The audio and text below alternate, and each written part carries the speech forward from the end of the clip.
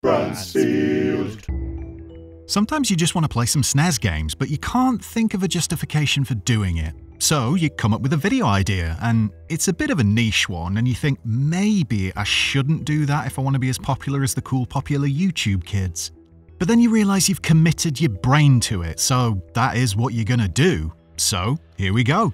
The movie games for the SNES ranked worst to first. What's the science behind this study? Well, basically I played every single game on this list. All the footage I captured is of me playing them. Sometimes I cheated, sometimes I didn't, but I did play them all. And then what I did with each game was I stopped playing as soon as I couldn't be arsed anymore. And then I ranked them. And I debated how much people care about anything ranked between numbers 60 and 15. But it is inarguable science, let's be honest. The result is a list of 66 games. I might not have them all, I am painfully aware of this. I didn't even have Waterworld on the list initially, as it was a Europe-only release and my source list was US-only games. I did have the Untouchables in here, then realised the SNES game is based on a TV show and not a movie. And yes, I may have missed one or more Japan-only games. Please send your lawyers to the usual address with your complaints. That out the way, the incredibly long-winded task of ranking. Based on an animated movie that came out of a stand-up comedy routine, Bebe's Kids is absolutely the worst movie game on SNES and arguably the worst game on the console, full stop. It's boring, runs badly, plays utterly stupidly, and will make you want to do something more fun with your time, like, say, rub a cheese grater over your eyeballs before dousing them in a lemon juice bath. An actual wow moment for anyone who plays it, I'm sure, and the poster child for why movie games have such a bad reputation.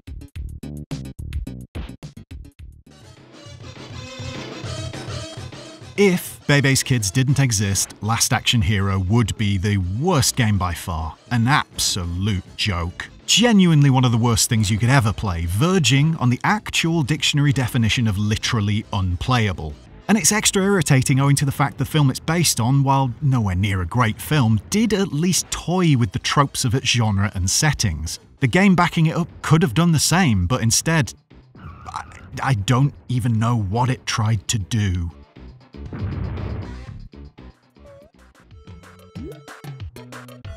Now obviously this dog-based platformer is absolutely awful and has nothing about it that would make you ever want to sit down and actively play it, unless you're lacking sense like I am and sit down to play all these games. But Beethoven 2 Beethovener can't be last on the list because you get to carry puppies in your mouth, so Game of the Year?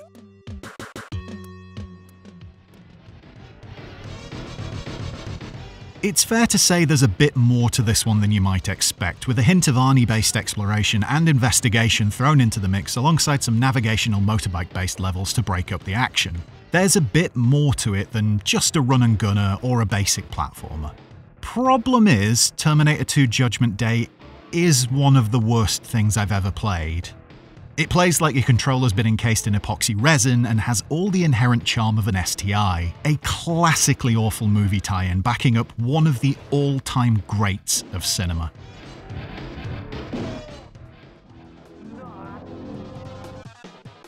Did you know Wayne's World is the only Saturday Night Live spin-off movie apart from the Blues Brothers to gross over $100 million?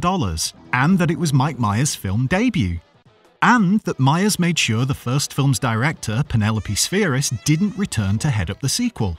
And that I'm just picking out trivia bits from the first film's IMDb page because this is one of the absolute worst pieces of crap games I've ever played? Yeah. Wow. I feel genuinely sorry for the schmucks who were forced to make this by the suits at THQ.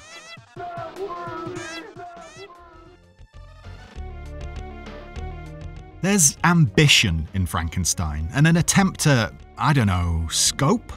The developers clearly wanted to make a game of adventure, of exploration, of moody atmosphere. You can see it in the bones and bolts of the thing. Unfortunately, what they ended up with was a stuttering mess of bad design pieced together in an unholy union which should never have seen the light of day. Which, as you may have predicted, is pretty fitting for the source material.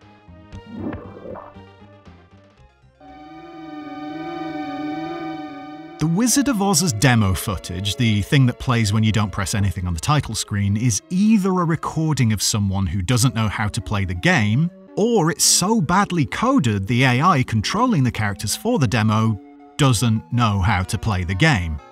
It's absolutely wonderful? Anyway, I'd recommend letting the Oz demos play and nothing else, because if you pick up a controller and play this game, you will want to go somewhere over the rainbow, and by somewhere over the rainbow, I mean to stand in busy traffic.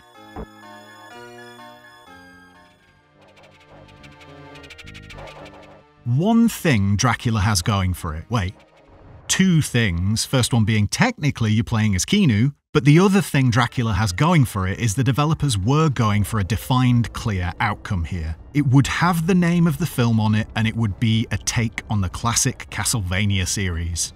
The thing the game does not have going for it is that it is absolutely laughable. A prime example of wanting to emulate something but having absolutely no idea of the craft involved in doing it. Not even John Wick himself can save it, especially because it's not John Wick at all.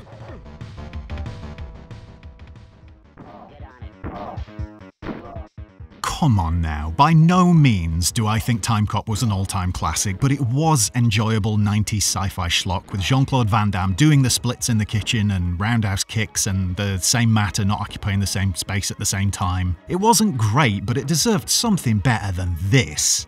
Time Cop the game is, as was the style at the time, digitized nonsense. With the digitized nonsense comes stiff, unresponsive animations, clumsy controls, samey enemies, and a general sense that this was made over a lazy weekend rather than with any real effort put into it. And did the developers even watch the film? It's got a bit where you're in a submarine being attacked by octopuses. Time Cop is absolutely one of the worst movie games ever to come to SNES, and because it was an exclusive on the platform, it's something Nintendo fans can hold dear in their hearts. Nobody else got to experience the pure badness on show.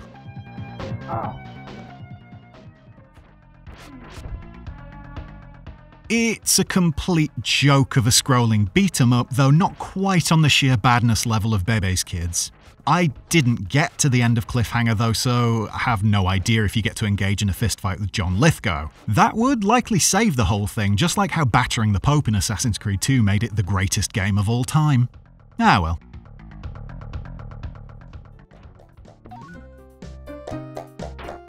There'll be a pattern emerging in this list as we go through it, and that pattern is, hey guess what, it's a garbage platformer with nothing much in the way of redeeming qualities.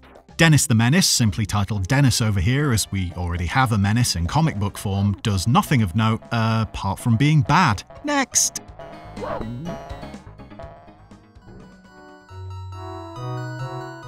A Home Alone game. So, set up a house with traps, let the burglars come in, see the mayhem ensue. Like a top-down real-time strategy game aimed at kids with a focus on inflicting massive foot-based damage via strewn around caltrop / bits of Lego under windows.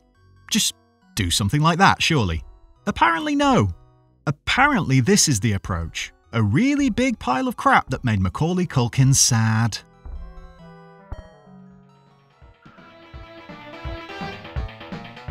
It's sort of got Tim Curry in it, I guess, which makes Home Alone 2 just edge out the original film's game here.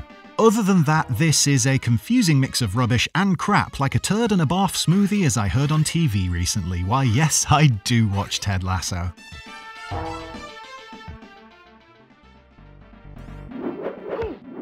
I actually re-watched No Escape not too long ago as I write this script, and enjoyed it thoroughly. More 90s sci-fi schlock with a fine performance by Ray Liotta and the ever-reliable Lance Henriksen. Watch it alongside Escape from New York and Fortress and you've got yourself an evening of tough dudes escaping from dystopian prisons of varying design, which is top-notch in my eyes.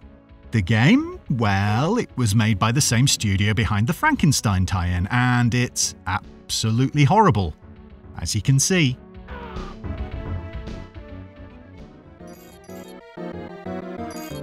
Culkin's third appearance on this list, and hey, it's a garbage platformer. Who knew this would have happened?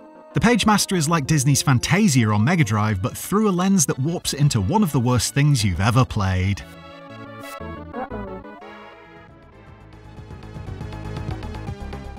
This one falls in a bit of a sub-list in these overall rankings, in that Outlander is one of a few games here that isn't technically based on a film. No, this is a game that was originally a Mad Max tie-in, and even without knowing that, I'm sure a lot of you had picked up on those vibes. Mindscape literally made the whole game with the name The Road Warrior, then lost the license, so had to go through and remove any direct references to Max and his post-apocalyptic friends. Frankly, it's better to talk about the history and curio value of the game, you see, because it's horrible to play. You're driving, you run out of fuel, you stop and do a god-awful platformer-ish section, you get back in the car, and you go again. That's it. Just play the 2015 game that actually got to keep Max's name in it.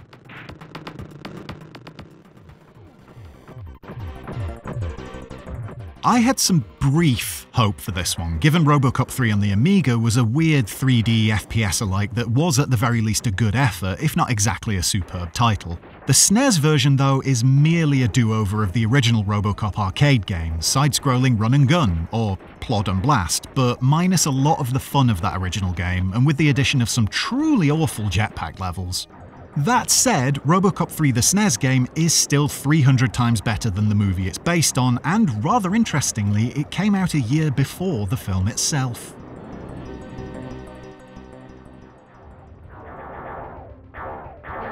Taking the high-octane action of Contra and transposing it to the future war against the machines and the 80s war against a lone robotic assassin makes sense on paper. Switch out the sprites and backgrounds and you're onto a winner, even if Konami would sue you.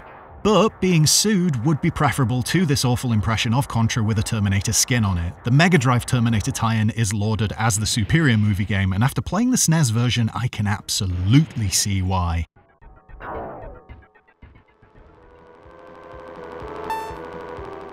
It took a few tries for me to get the hang of the first few stages on the Rocketeer, but the moment I realised I should be paying attention to the tiny screen at the bottom and not the big screen at the top, it all clicked. Which is very strange. And when it did click, it helped the Rocketeer show its whole arse to the world. Boring, then suddenly way too difficult, then turned off before I got to the apparent hand-to-hand combat sections in the game. A game that absolutely should have a rocket strapped to its back before being aimed directly at the sun.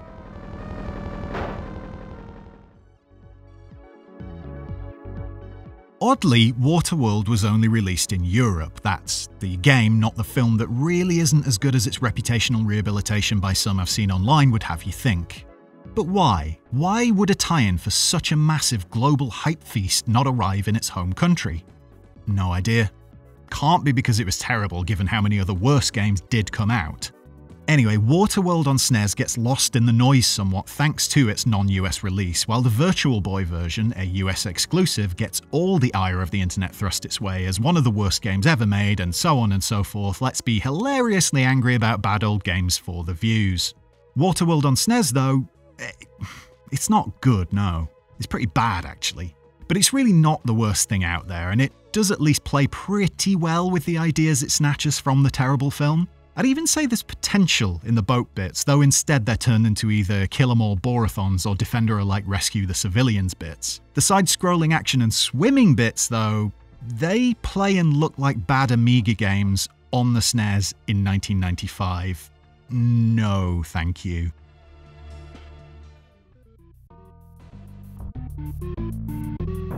I craved this game as a child. I lusted after it. I wanted it in my life.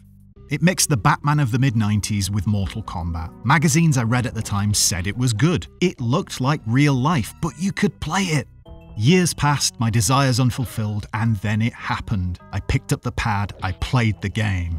And I wanted to slap the child version of me upside the head for being such a goof. A garbage Mortal Kombat wannabe, Batman Forever is such a weird, very much of its time thing, and a very bad thing at that.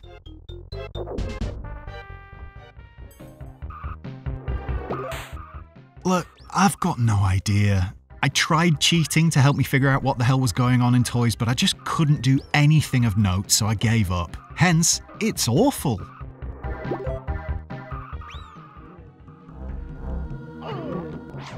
A versatile and finely becoated and bemulleted magic man makes his way through a garden shooting spells at a dog in this action platformer that came out in 1995, named after Warlock, a film that came out in 1989, but also the game is based more on the film's sequel thematically, so yeah. Nobody cared about the film, nobody cared about the game. It's not the worst thing in the world, and there's some fun to be had with the array of spells on offer, plus there's a decent atmosphere to it all, but nah, no good.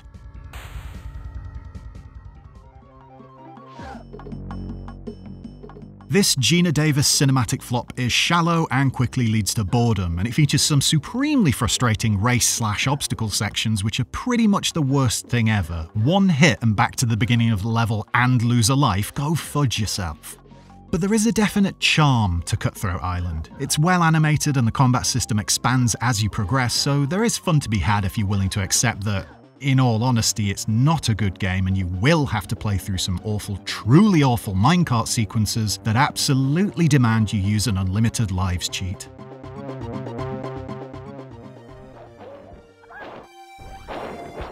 What initially looks decent and is a fitting genre for a film that is just a series of fights in a very video gamey fashion, Dragon the Bruce Lee story is let down hugely by the fact its fighting system is just bad.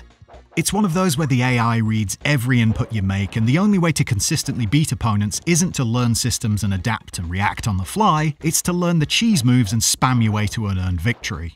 The way in which the game mixes themes and settings from the movie into what you're doing is well done, even if you can just jump over the ice blocks instead of smashing them like Jason Scott Lee did with such delightful aplomb in the film version. But Dragon is just not a particularly good game. And that honestly surprised me, having never played it before making this video, as the game got high scores in a fair few UK games mags back in the day.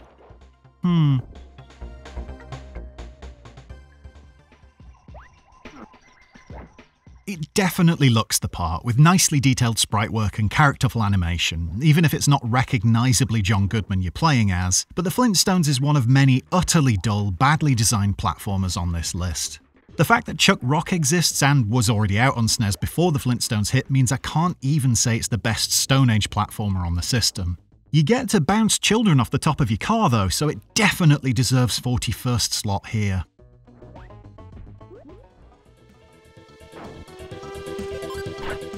Lethal Weapon gives off Rick Dangerous vibes to me for some reason, and I do think I'd have less fun with the game if I'd been playing it with cheats turned off, bless you mister and your built-in cheats, but ultimately Lethal Weapon is just another garbage platformer.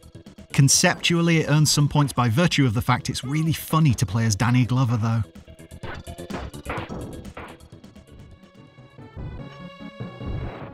The first game based on a Disney animated film, and it doesn't rank anywhere near as high as the numerous other entries on this list. Why? Well, because Beauty and the Beast is a straight-up garbage platformer, which isn't much of a surprise, with the actual surprise thrown in that it's oddly difficult, especially given it's made for literal children. I mean, factor in that the difficulty mainly comes from awful design elements, hyper-aggressive enemies, poor platforming controls, a useless attack from the Beast, and you get your reasons why it's so hard. A shocker for the Disney animated clan of games, frankly.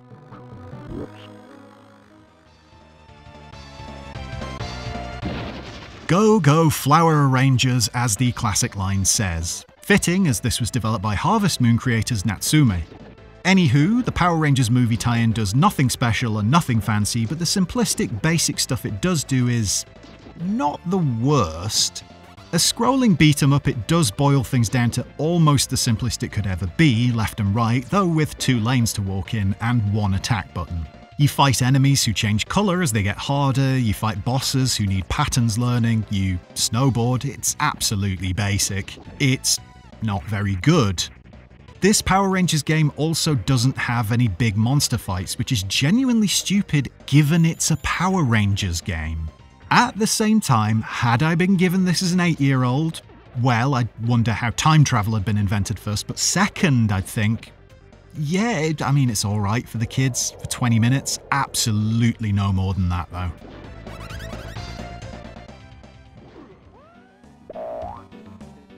Basing a game on what was at one point an R-rated adult animated film from Ralph Bakshi was always going to be an odd choice, but hey, Cool World ended up a PG-13 with Bakshi shafted by the production studio, so there you go, perfect SNES exclusive fodder. Some people seem to think the Cool World game is actually okay, and I can see why. It's at the very least creative, blending platforming with a point-and-click adventure game style, but it's a confusing experience and a huge slog to play through, especially those car bits. But as with so many others on this list, there is a novelty value in who you're sort of technically playing as. In this case, Gabriel Byrne.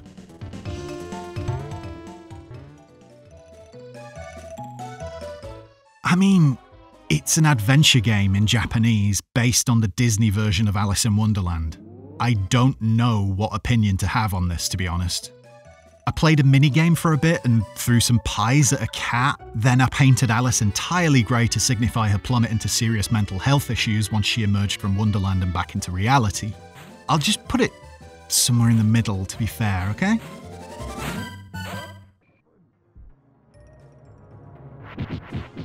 This release was actually cancelled after the game was finished, or at least very close to being finished, and frankly it's a travesty. Not because it's a good game, though by no means is it anything near as bad as some of the dross I had to play to make this video. It's a perfectly mediocre scrolling beat-em-up, like a pound shop version of Capcom's The Punisher. No, the cancellation of the Shadows game tie-in is a travesty because how many games let you play as a character portrayed by Alec Baldwin? Without this joy, we truly have not lived. Even if it is a 5 out of 10 game at best.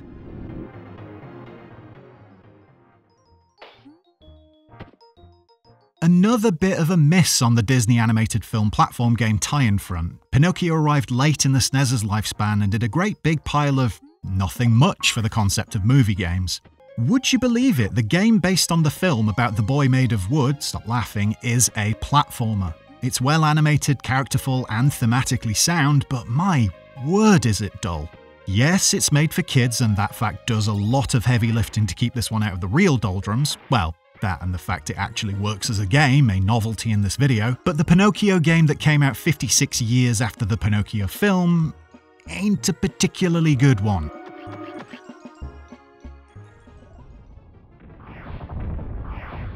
This is a weird one because if The Hunt for Red October didn't have the movie license attached to it, there'd be a decent chance of making a half-decent game here. An arcadey submarine-based blaster, probably called something like In the Hunt and released in 1993 and, well, no, sorry, that actually exists and is great. Plus, saying The Hunt for Red October could be a half-decent game without the constraints of its license also assumes the developers would get more time to make it and would have more skill in making games, and I'm just making excuses for something that doesn't exist. It isn't a good game, and I don't really count it as something you get to play as Alec Baldwin in, sadly.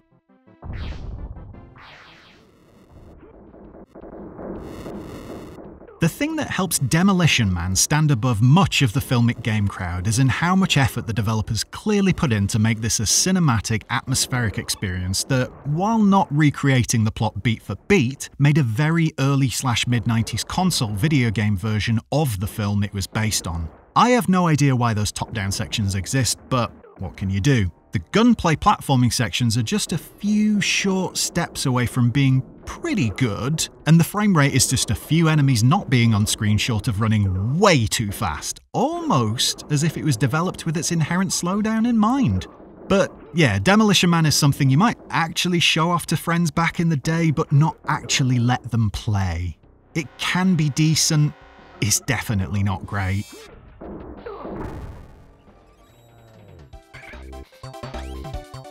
I didn't know this existed until about 90% of the way through making this list, given it received a Japan-only release and really wasn't the sort of film I'd expect to get a game version on SNES some 4 years after the film came out, and 3 years after the games based on that film first came out, including a terrible one on the Amiga I played loads because I was 7 and so had no taste. Anyway, Super Back to the Future Part 2 is a pleasant surprise. It somehow manages to simultaneously be nothing like the film while also nailing it in a very Japanese video gamey way. Why, yes, it is a platformer, and I'd actually say in a strange way it's a vague clone of Sonic. Marty on his hoverboard, generally speaking, just goes right quickly. There are spring pads to launch you about, multiple routes on levels all leading to the same goal, and if you jump, you're constantly doing a spin attack. See what I mean? And, just like Sonic, I don't actually like it that much. Blammo!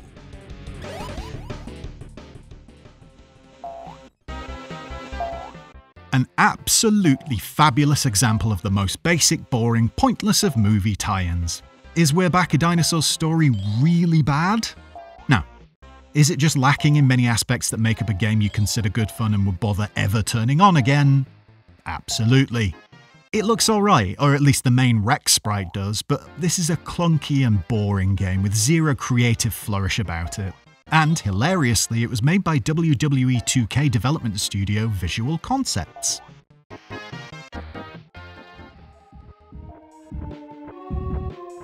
On the higher end of the not great scale, Stargate is still rough around many an edge and way too hard for its own good, in that classic 90s game way. It follows the plot of the film well enough, and you get to be Kurt Russell, a personal life goal unlocked even if he is a gun nut in reality.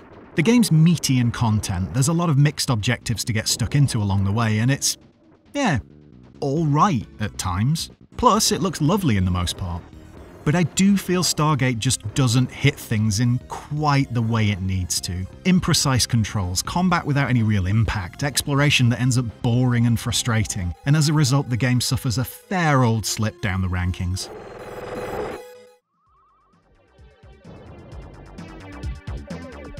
I don't know what the Lawnmower Man is trying to be, but if you compare it to Contra, you're not too far off, and just like anything else on this list compared to Contra, it's not actually like Contra. Not really, it's just run and gun. But saying it's like Contra is a quick and easy way of describing what a game's going for, even if you then spend multiple extra seconds following up that brief quick and dirty description with more in-depth disclaimers as to why it's not actually like Contra. Huh.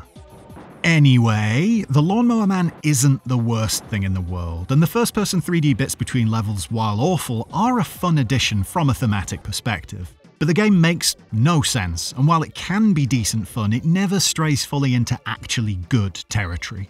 Having said that, it does feature shooting at helicopters and vans and dogs and monkeys, as well as collecting CDs, meaning it is significantly better than the film.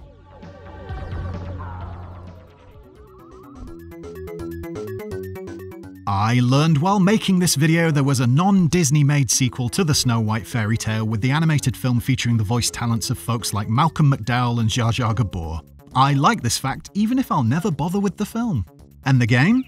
Well, it's 27th in a list of 66 titles, which has to be even more shocking than the existence of the film sequel. It's nowhere near as bad as you might think for a movie game platformer. Snow White controls snappily, there are various routes in which to tackle levels, it rewards you for exploring, and it absolutely nails the twee bullshittery of the source material. No, it's not up there with the best platformers on the SNES or in this list. If anything, I'd compare it in quality to the Amiga platformers of the era. But it's a surprise highlight, no doubt. A low-level, I'll probably never play it again highlight, but a highlight nonetheless.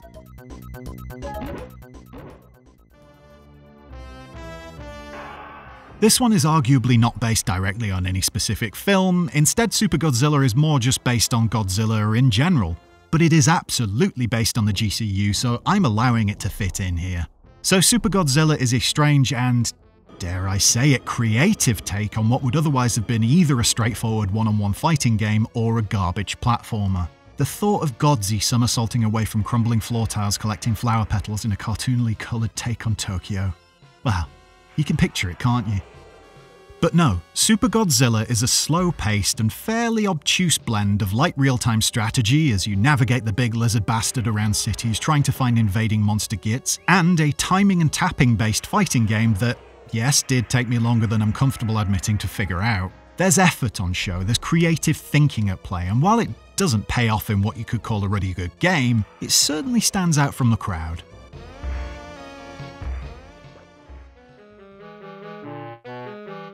The US release of Casper is peculiar and not very good, but we don't want to talk about turning the friendly ghost into a net who catches bucks. No, the Japanese version is the one of interest here, a totally different game from a different developer. I might not have been able to understand what was going on while playing, but it felt like a much better time than on the Western release. An isometric explorer and puzzler with a bit of spooking thrown in for good measure, I can't hand on heart say Casper Japan is a great game. Predominantly as I've no idea what's going on in it. But it's significantly better than the US version, and it definitely has something going for it. Thinking about it, this one maybe should have come earlier in the pecking order, but as I said, who actually cares about the things between 60 and 15?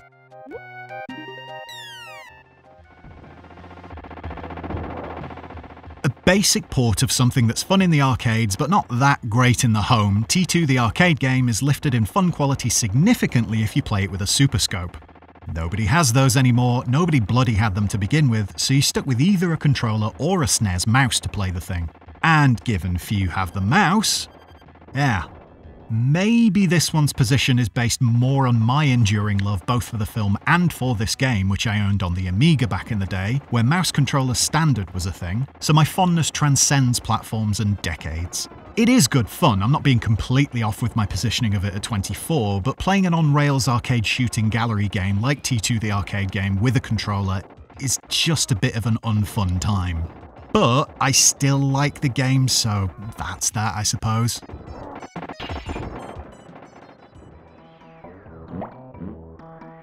The Gomez-fronted tie-in to the early 90s movie retains a positive reputation these days, fondly remembered in some circles as a fantastic example of a movie walloped into the world of gaming and significantly better than most of the other movie game garbage platformers.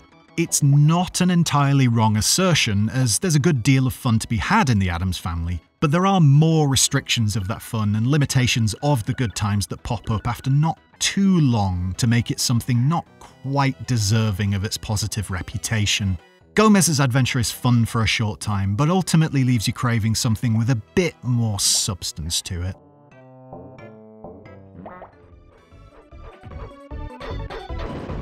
How to introduce another garbage platformer?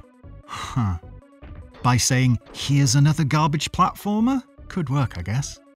So yeah, okay, I had seen Three Ninjas Kickback at the top of my list of definitely legally owned games for years now, and never bothered playing it, fully expecting it to be, indeed, a garbage platformer.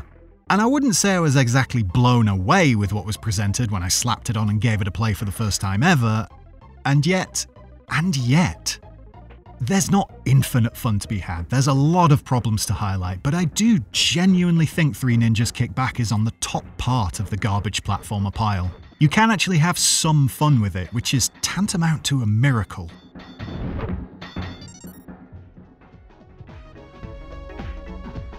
It doesn't quite stick the landing. There's too much about Jurassic Park's SNES game that's loose and underexplained. Parts of it don't control very well at all. It's seriously unfair in that early to mid-90s video game way, and a complete lack of save system, there aren't even passwords, make it a trudge in the extreme. So why do I still like it? I can't say JP is a good game specifically, because it's not, but this SNES incarnation is up there with the best of the games released on the original Jurassic Park. I hear the cries of Mega Drive fans everywhere right now, and it's definitely more fun than the plodding puzzle-based Dullathon on the Amiga. This version mixes shooter mechanics with exploration, light puzzle solving, and even throws in regular forays into a Doomer-like first-person mode when exploring inside buildings. That's the bit that doesn't control very well at all, by the way. So no, it's not amazing, but Jurassic Park is more ambitious than you might expect, and as long as you're either cheating or playing with a guide, it can pass a few hours. Just remember not to turn it off or you'll lose all your progress.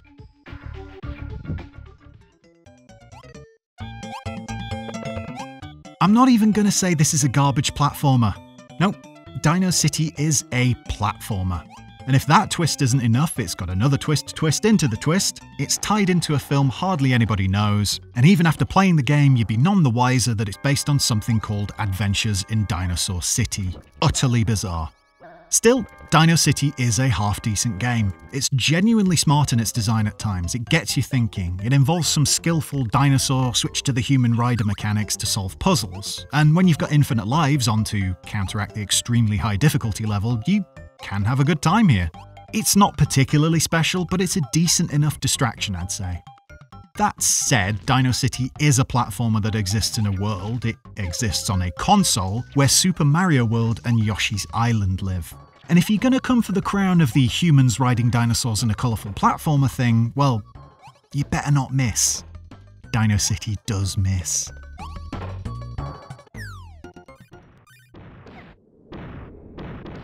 Factor 5's take on Indy's adventures sadly didn't include the best film where that guy swings on ropes as a monkey or whatever, but it did include the other best films apart from Temple of Doom, which is included but isn't a best film. Anyway. Indy's Greatest Adventures is a stylish platformer full of decent but not quite there ideas. Releasing years after The Last Crusade, it was in the fortunate position of not having to be rushed and launched around the same time as any movie, and I do think that shows. There's a level of polish here you don't get with most day-and-date movie games, including some Indiana Jones games actually. Indy's Adventures is a decent action-y platformery whippy game and worth a play, even if it doesn't do much of note with the formula. But the presentation, the animation, the music, it all elevates the experience to something a bit better than the sum of its creaky parts.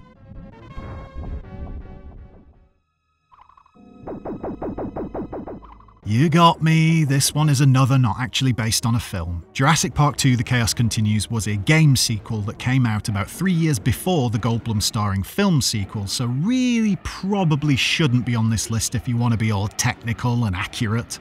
But then a Jurassic Park 2 film did come out, and it is my list, and I did like this game when I was younger, and according to the manual, you are playing as Sam Neill's Alan Grant, so I'm gonna accept it.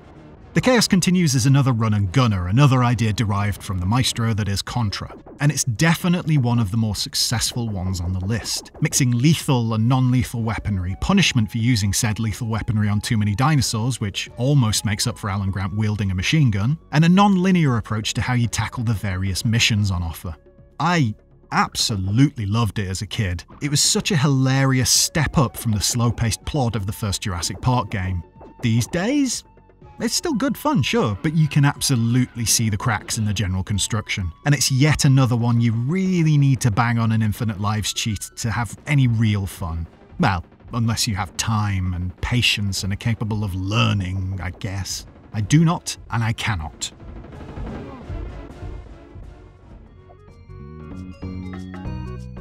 A number of SNES and Mega Drive games still see a schism in the game's playing public owing to the different versions of a single game available on each format. But the same wasn't, the same when it came to the console versions of The Lion King. So what we had here was a straight-up platformer, whether you played on Nintendo or Sega's machine, and a decent one at that. It's a game that's way too hard. Anyone seeing footage of my failed attempts to conquer the second level, I apologise if your PTSD flares up.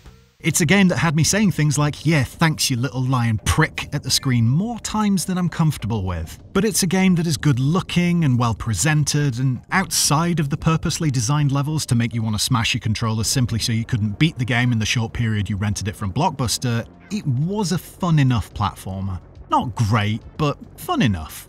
It's 900 times better than most titles on this list, but not the best movie game in the SNES's history, basically. So yes, The Lion King is still just waiting to be king. Bit of a specific reference there to show I'm not just writing boilerplate nonsense in this script, as so bloody many of them are platformers and are hard to unequivocally recommend.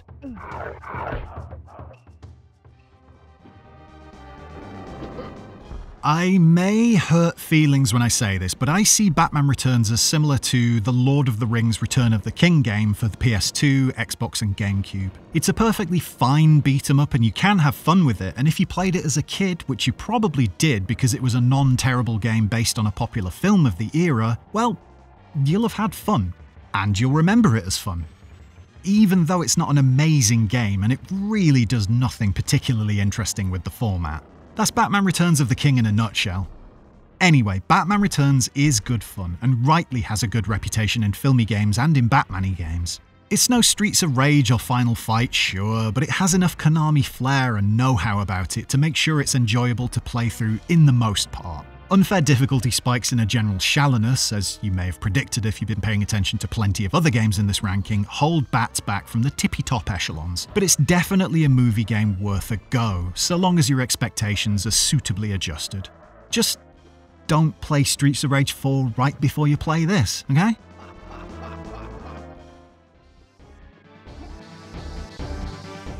This one hurts.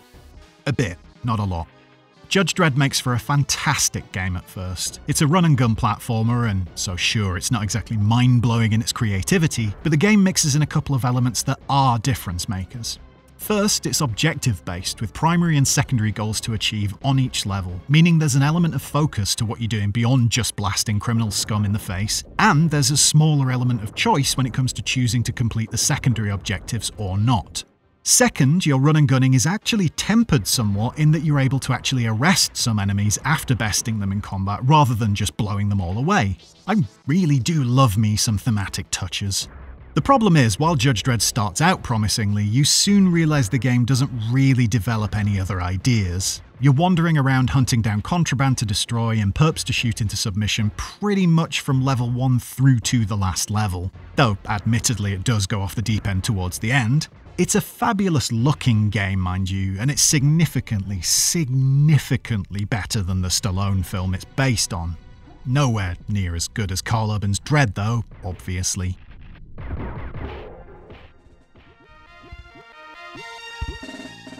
Hey, wouldn't you know it, it's another of the handful of games in this list that isn't really specifically tied to a film per se. Tell you what, if you don't like the few games included in this micro-category, I've got a wild way in which you can cope. Just ignore them. Anyway, Mickey Mania is based on a few of the Mouse's outings over the years, and given Steamboat Willie and The Prince and the Pauper are referred to as films on Wikipedia, I'm allowing it.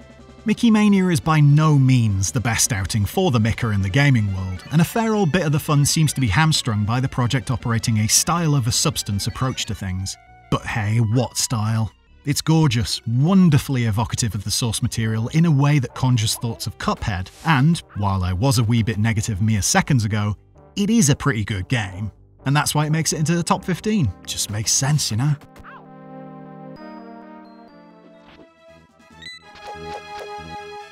I am, it's fair to admit, very glad to be out of the realm of the garbage platformers and well into the pile of decent to good and, at the very least, playable platformers. Hook is buried somewhere in that pile for sure. It's a game that links well to the themes of the film it's based on. Rather than recreating all the silver screen version events beat for beat, it's an amalgam of ideas and extrapolations from the movie's storyline and setting. And it works better for it, definitely.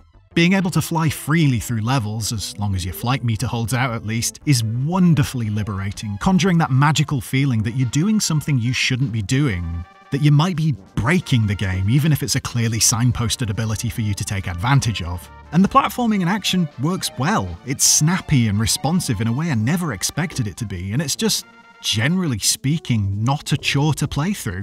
Am I saying Hook is a good game? I think I am, yes. It's not amazing. It's not the best platform in the world, but in the company we're keeping in this list of all lists, it's not embarrassingly far off of greatness, frankly. It is the pan.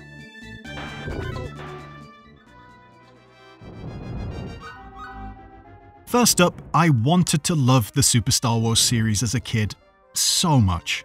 But really all I ended up doing in life was A, owning Super Empire Strikes Back, and B, trying to get to the Snowspeeder levels so I could take out some AT-ATs. No, it's not AT-AT, don't be absurd.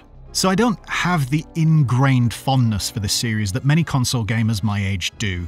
That said, Super Star Wars, the single first game in the series, is clearly in the upper echelons of movie games on SNES, thanks in no small part to the phenomenal production values at play. It looks fantastic, it's wonderfully animated, and the music and sound effects, key to anything Star Wars, are spot on. So what if the game itself is a samey, easy but then suddenly massively unfair run and gun game with the odd mode 7 stage thrown in? It doesn't matter because it's Star Wars. In super form. And pretty much exactly the same can be said for the Empire Strikes Back follow-up, because it really is practically the same game again with some small upgrades, mostly seen in the Mode 7 stages which run a bit smoother, force powers to dick about with, different enemies, etc. and so on. But the big change from the first game to Empire is just how ridiculously hard this one is. Like actually bewilderingly unfairly hard. Hard to the point you just throw down the controller and go to do something more fun with your life, like I've already done the grated eyes bit. Like intentionally stubbing your toe 16 times a day for a month solid. That'll do. Okay, so Empire is still a good game, and one people are fond of, but come on, how did people ever finish this game without cheats? Ah well, at least it lets you take out AT-ATs with the cable trick. That's still blissful to this day, even if it isn't quite as pretty as my brain remembered it looking. And guess what? Pretty much exactly the same, again, can be said for the Return of the Jedi third entry to the Super Star Wars trilogy. Yes, it's practically the same game again, with different levels and Mode 7 stages covering the events of a film that features wholesale slaughter of teddy bear people. No, that didn't scar me as a child. I don't think. Probably. What's the game like? Again, it's a platformer. You have characters to choose from, you'll be double jumping most of the time, Chewbacca does a spinning clothesline, and even though this one is considered the easy entry to the series, it's still way too hard in a genuinely irritating way. I tried so many times to make any progress on one of the Ewok stages and just... yeah. Super Jedi is not as good as its reputation might have you believe, but it's still good. At times, and mainly with cheats switched on. Exactly like the other two then. If I were to put these three in a defined order, I'd go worst to best, Empire, Jedi, Star Wars. Yeah, that'll do. First one felt fresh at the time, it became stale as it went on, but Jedi just had a bit more zhuzh than Empire. Maybe because I didn't spend way too much of my youth failing at Jedi, given I didn't own it.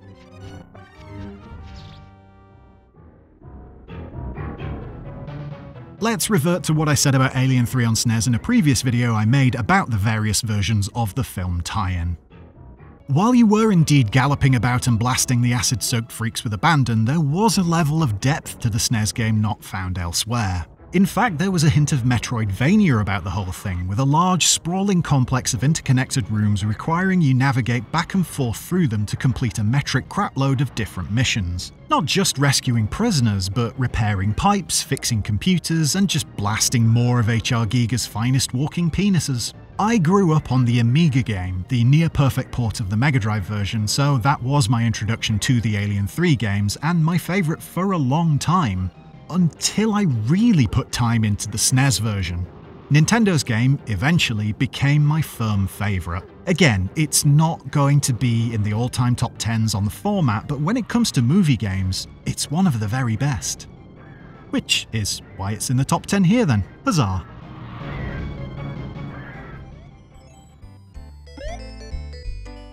I've definitely run out of ways to say, hey look, it's another platformer, so... hey, look, it's another platformer. Based on the film sequel that I never actually saw, I only know of the first film and some streets paved with cheese, but this was the one where Fievel was a cowboy or something. I've gathered that from this game, in which Fievel is a cowboy and his enemies are generally cat outlaws.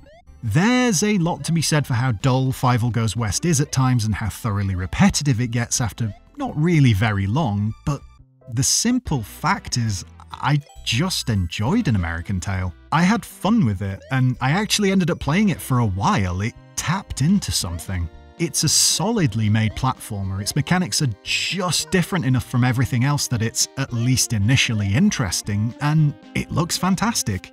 A well-deserved 8th place, I'd say.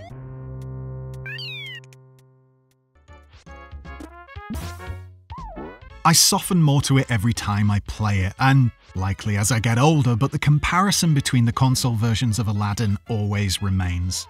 And I do still prefer the Mega Drive version. It's more of an ever so slightly different experience than on SNES, in which Capcom's game is a more straightforward jump on their heads flavour of platformer. But here Aladdin is, standing proud at number 7 in this list of 300,000 awful games and a few good ones. So yes, the fact may be my heart is with the Mega Drive game, but my head tends to interrupt and pick up the slack periodically, and I've learned to really appreciate Aladdin SNES for what it is. It's more than competent in its platforming, it's often inventive, or at the very least interesting, in what it makes players do. It's challenging without being obscenely hard, and there's no denying it nails the atmosphere and setting of the Disney film it's based on. Snaladdin is genuinely a good game, and easily one of the best movie tie-ins on the console.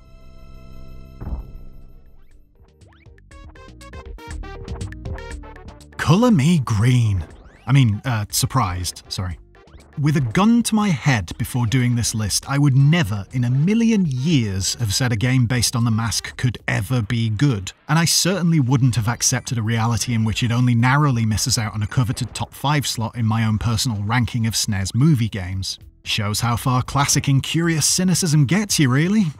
Yeah, so The Mask is frustratingly difficult, where I've heard that before, and it's clunky in the controls department at times. It is lacking in areas. But there's a clear knowledge and appreciation for the source material that shines through and leads to a game that's so much more than you would expect from a movie tie-in. The presentation is bang on. The elements of exploration and secret hunting brings a bit of excitement to what could otherwise have been a right-to-left jumpy slog. The mix of mask powers add a sprinkle of sweetness to the mix and give it another extra leg up over the competition. And a few other bits and pieces all come together to conspire in a positive fashion.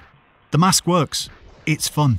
It's a good example of what can be done with a game based on a film, and even if, like everything else here, it can hardly compete with non-movie based genre royalty, in this little bubble of existence, it's a winner.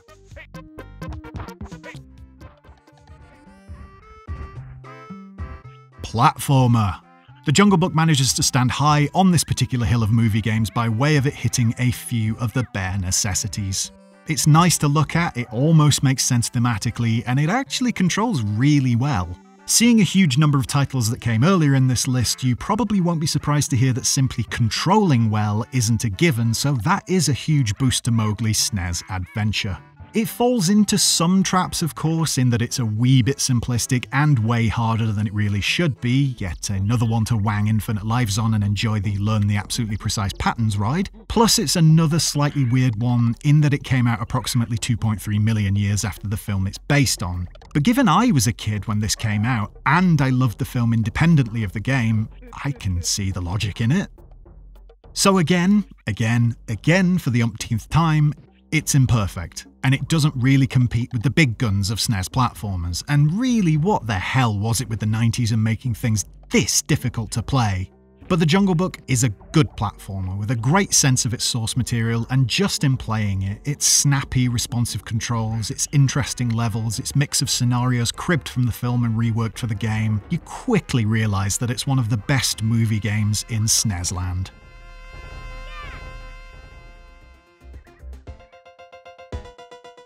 Let's ignore any previous mention I might have made of games being rushed to meet the launch of a film, because according to some top bod at Traveller's Tales, the studio behind the Toy Story games on console, it was this game that made that approach the norm.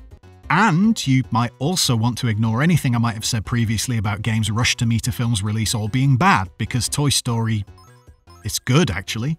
So you've got a, I am shock, straightforward platformer for the most part, with a simple mix of jumping and whipping to get Woody through levels, stop sniggering at the back. But it's mixed in with some smart design, an urge to backtrack and collect all the stars in a level, and, best of all, a mix of approaches as you make your way through the game. You've got platforming, car driving, riding on the back of thingsing, falling with style, even a first-person segment. It's creative and interesting and shows real care for the source material. It's a very good filmy game, and I had fun playing it, especially with infinite lives on because Toy Story's too hard for 8-year-olds. And me. Exciting aside, apparently Nintendo Power gave Toy Story 14.3 out of 20, which is one of the most ridiculous scoring systems I've ever seen. That's not a 20-point scale. That's a 200-point scale. Anyway.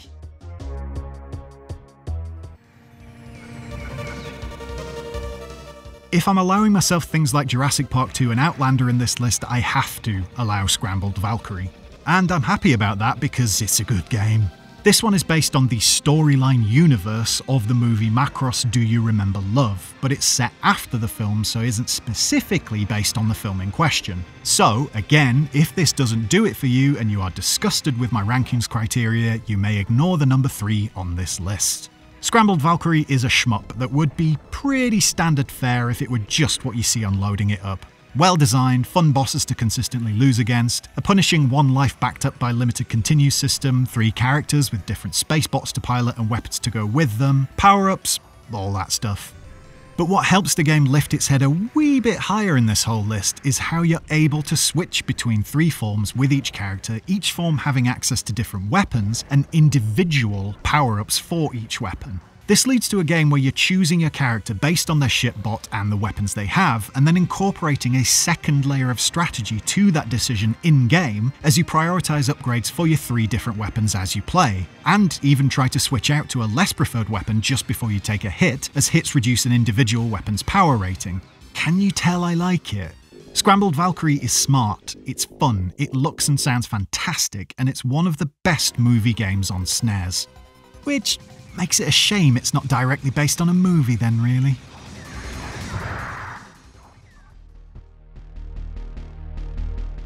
The first game might have been on the lower end of okay and have adapted the basic approach of a platformer with a few tiny flourishes, but the Addams Family sequel pushed the boat out a fair old bit by looking in another direction for its inspiration: The Legend of Zelda.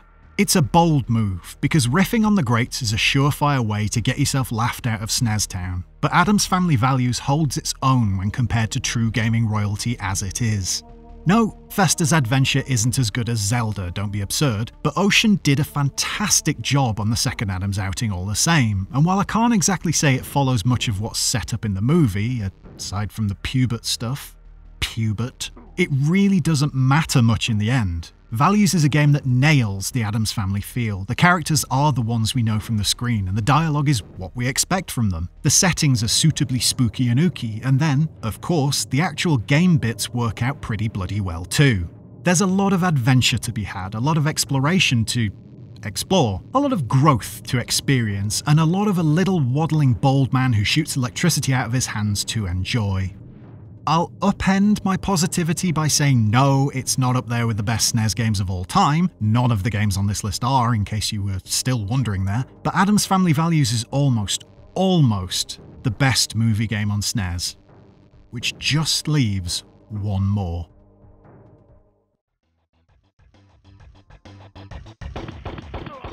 Arnold has a number of entries in this list, and a couple of them are absolute stinkers in the very lowest echelons of SNES movie games. You may remember them from 23 years ago when this video first started playing. But the Muscles from, Austria is also main character in the best movie game ever made for Nintendo's superest of super consoles. True Lies is a wonderful mix of elements. It's a well-made, fun and captivating top-down shooter. You're blasting bad bastards, of course, but there's a mix of objectives to complete and civilians to avoid putting in harm's way in each mission that raises it above the basic foundations on which the game is built.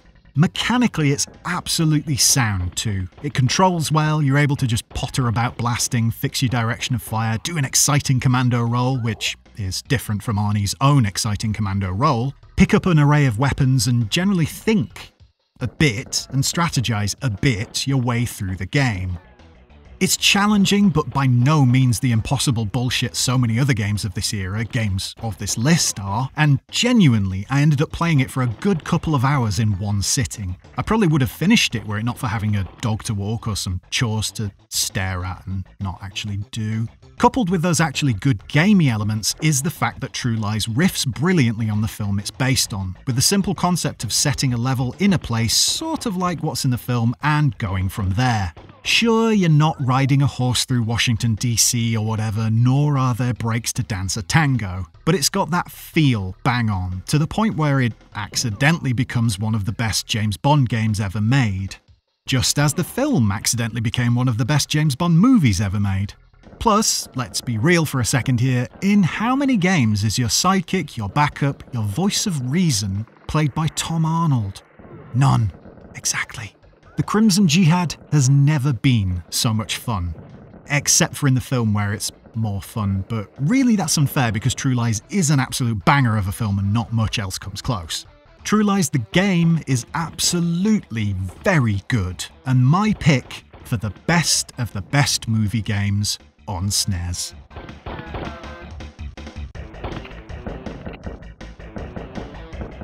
Ah, that was quite long, wasn't it? Let's do a quick roundup of some stats. Most appearances on the list, Ocean Software with 10 games from number 56 all the way up to number 2. Probe had the second most appearances with 6 games. Winning developer Beam Software had 1 on the list, ranked number 1, a decent batting average I'd say. LucasArts had all its 4 titles in the top 20, though they were secondary developers on all those games. Traveller's Tales hit 3 times, first in 59th position with Bram Stoker's Dracula alongside Psygnosis on dev duties, but then not popping up again until the top 15. The absolute worst movie game developer in all of SNES history isn't Radical Entertainment, with its sole entry being last placed Bebe's Kids. Imagineering Inc. tried to take that crown with 3 titles ranking from 45 through to 55, But no, the anti-kudos goes to Bit Studios with some absolute turds clogging up 4 slots in the rear end of the list. No Escape at 53, Mary Shelley's Frankenstein at 61, Terminator 2 Judgment Day at 63, and the one that would be the worst if Bebe's Kids didn't exist, Last Action Hero at 65. Good work all! Thanks, as always, to my patrons on Patreon, link below, if you want to join them. They bring me as much happiness as Jamie Lee Curtis dropping an Uzi down some stairs and accidentally killing a bunch of terrorists.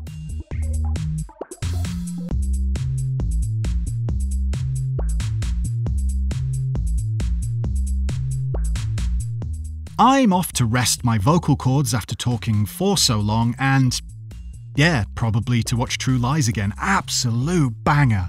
Bye!